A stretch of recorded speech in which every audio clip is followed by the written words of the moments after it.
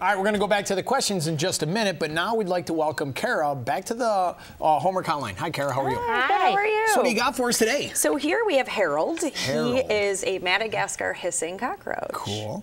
And they're located in Madagascar, which some kids think that that's just a movie, but it's actually a real place, which is an island off of Africa. So cockroaches get a bad name, but are they really that bad? They're really not that bad. 99% of most cockroaches aren't going to be the ones that are living in your house. They're actually going to be living on forest floors, under tree bark and shrubs and things like that. What do they eat? These guys will eat almost anything. They're scavengers, they're opportunistic, they'll eat whatever they can find. Ours, we feed different fruits, different vegetables, but they also love things like Cheerios as a treat, and dog food, dried dog food as well. Cheerios. But in the wild, they'll eat rotten fruits, vegetables, things like that are on the How long does this insect live? 2 years, 3 years sometimes. They can actually live up to 5, though. That's a long time for an insect. It's pretty long, It's a good lifespan. Tell us a little bit about the exoskeleton of this animal. Yeah, so insects are very interesting where they have an exoskeleton, which is this hardened shell that you'll see on the outside of them. We have an endoskeleton, so ours is actually inside, the opposite from these guys, which it is outside. So, oh, he's gonna hiss for us. So this is just hard to the touch, and it helps to protect him. It's almost like an armor. It'll help to protect what's inside of him. Nice. He's an insect, so he's also got the 6 legs, and he's got 3 body parts. He's got his head, which is actually underneath here. Yeah, you're showing that. And then he's got his thorax, and his abdomen is this light part here. Cool. Wow. Yeah.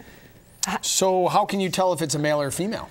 So with the males, they have a prominent horn, it looks like, on the top of their head. So you'll notice these 2 big bumps that are right here. Nice. They use them in battles. So they try to show dominance between males. So the bigger the horns. Like horns, the bigger the horns, they actually fight. Better. Yeah, they do fight. Okay, why do they hiss? So they hiss as a defense, and you can actually hear them. They're very, very loud when they hiss.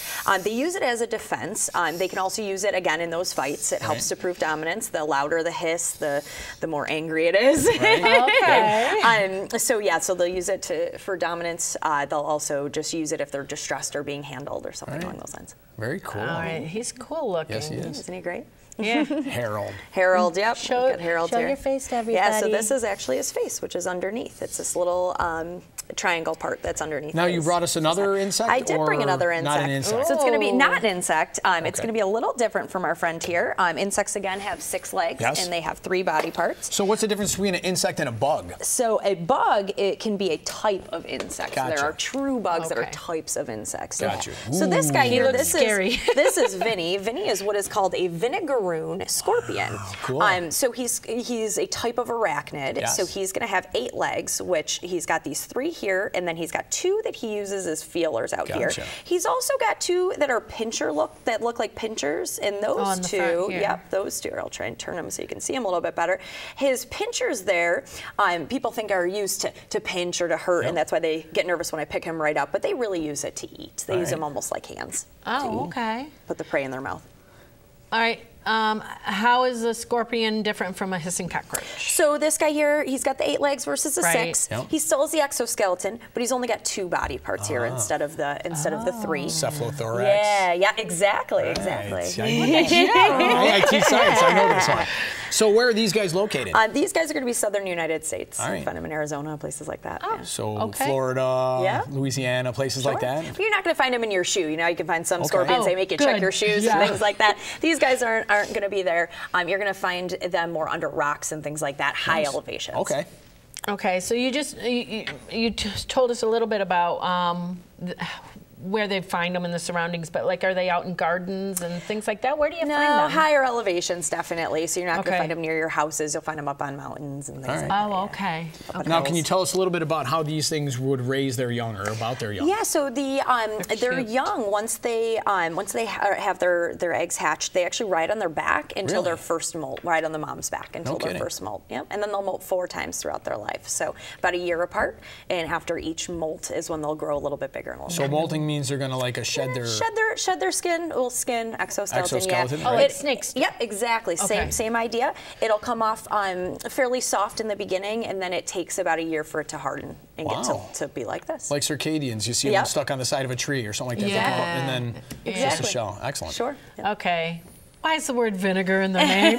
So people ask that all the time. They kind of nicknamed them Vinegaroon scorpions. That's because they have this really nice, cool whip tail that they have. It's a very long tail. Underneath that, they can actually release a smell or a scent, and it's acid, and it smells just like vinegar. Right. They'll actually spray that right in their predators. They have very good aim, so right in their face usually. Right. And then that predator's got to clean it off, and they see them running away, shaking their head because they don't like it, obviously. Well, don't point that tail toward me. So what about eyesight? How are these guys for sight? So they don't have great eyesight, which is surprising because they do have 8 eyes. They have 3 on each side and 2 in the front. So you would think that they'd, more eyes the better, but no, they don't have great eyesight. They're nocturnal. I'd hate to buy glasses for that. Exactly, right? I think it's expensive for your 2 eyes. Can you imagine? Now, are these like in the very front there? Are those claws or? So they use these. What is it? These things here, which they're claw-like, and they use them to actually pick up their prey and put it towards their mouth, which is pretty cool. And the mouth is the other piece is way back in there? Yeah, right back in there. Because that sort of look like nails coming out there. Yep. Now, do they use their antennas like some insects do, where they'll go out and use them as a feelers? They actually use these first 2